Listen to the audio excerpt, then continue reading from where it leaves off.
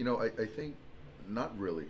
Um, I just feel that Caleb is going to have to be able to learn to pitch in the highest of leverage.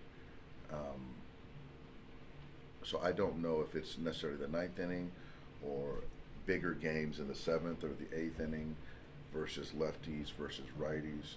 Um, Regardless of how that game played out last night, I would have done the same thing.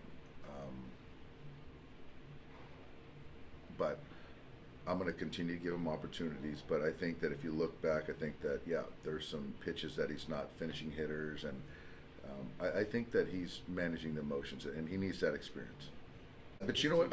I just think it's, yeah. I just think it's like I just want him more like, I think he's our highest leverage reliever, and so I think that everyone can, you know, kind of like, what does that mean to you or myself? Where I think for me, it means putting him in the biggest spots of that particular game. And some nights it's going to be the ninth, and some nights it's going to be the fifth in St. Louis, where I felt we needed to, or in Atlanta where we needed to win that game.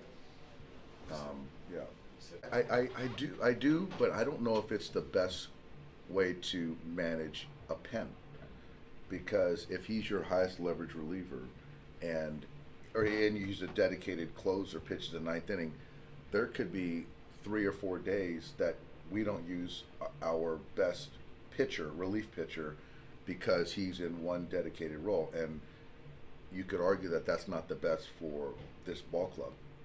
So, yeah, again, you can look at it,